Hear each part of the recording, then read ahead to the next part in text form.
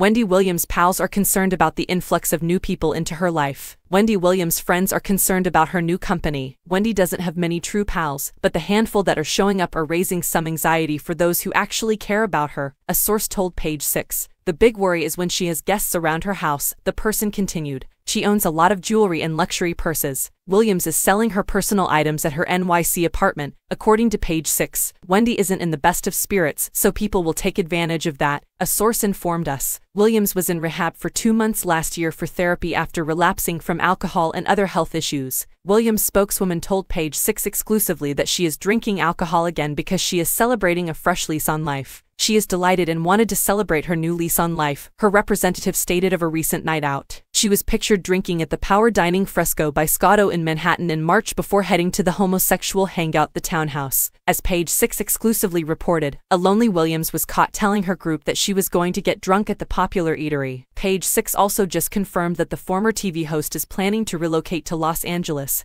and is currently emptying out her apartment. Wendy is getting rid of items for spring cleaning, which is what people do this time of year. Williams' rep informed Page 6 of her housing predicament. Wendy is starting a new chapter in her life, and she is looking for new experiences. This is a typical gesture, and Wendy is no exception. Wendy is incredibly lonely right now, and that combination, plus her large bankroll, is not a healthy combination, a source said. Nobody comes to the table with good intentions. This many people would never have been near her back in the day, let alone at the same time. In 2022, Page 6 reported that Williams had checked into rehab for substance abuse difficulties. She returned home after over 2 months of treatment, saying she was better than ever. The former daytime talk show host has several projects in the works, her rep has said, including a podcast and a potential new series.